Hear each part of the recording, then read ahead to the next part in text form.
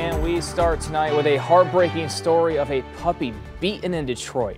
Thank you for joining us tonight. I'm Brian Abel. And I'm Glenda Lewis. Police now have a suspect in custody in this disturbing case.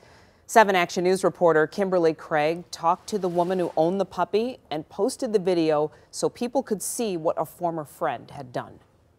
She was hurt. She was knocked unconscious, but somehow he brought her back to life. She's talking about the horrific assault on this puppy by a man who is now a former friend, who also videotaped himself beating and shaking the dog so bad that when the video went viral on Monday, a lot of people thought the puppy named Lady had been killed. The dog was shaken extremely bad by the individual, laying on its side, motionless.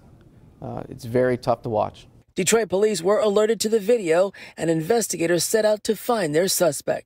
We had an apprehension team out of organized crime locate the individual and take him into custody early this morning. The woman we'll call Tiffany said the beating took place a few weeks ago on this old couch in her basement and that the man sent her a video of it. She said she checked on the puppy as soon as she returned home and that her friend admitted to doing it because he said the puppy destroyed some expensive sunglasses he left laying around. He said that the dog tore up some Cartier glasses that I had paid for, and like I told him, I brought those ones. I can go and buy some more. Tiffany says she wanted to believe it wouldn't happen again, but then something else did. I heard the puppy yelping, and it was dark, so when I came outside, I turned on the camera, and when I opened the lid to the trash, he had tossed her and her food in the trash.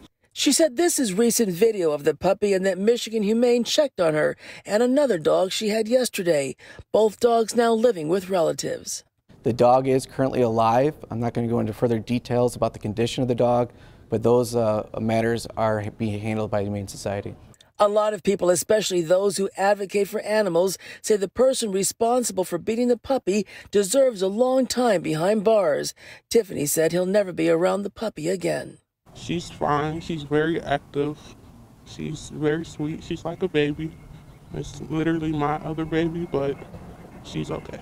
In Detroit, Kimberly Craig, 7 Action News.